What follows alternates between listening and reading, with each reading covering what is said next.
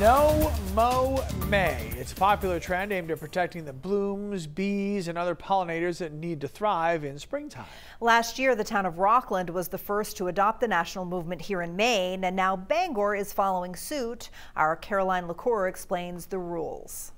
The concept for No Mow May is a simple one. Step away from the mower and let your lawn do the work. It's the newest initiative from the city of Bangor that's getting folks invested in helping pollinators. The idea is when you allow your lawn to grow in May, it can give bees and other pollinators the opportunity to feast on dandelions and other wildflowers before more flowers can get the chance to bloom. The city finally got the go-ahead to ease lawn code enforcement after a city council vote back in February. For the entire month of May, the city is allowing folks to let their lawns grow taller than the 10 inches they're normally restricted to.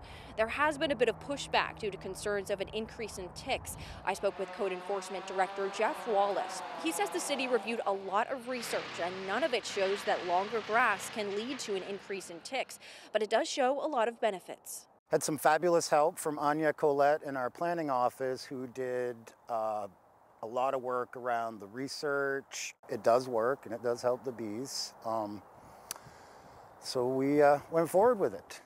The city will also be providing yard signs for you to take advantage of to show your support of No Mow May. You can pick those up on the first floor of the City Hall until they run out. In Bangor, Caroline LaCour, News Center, Maine.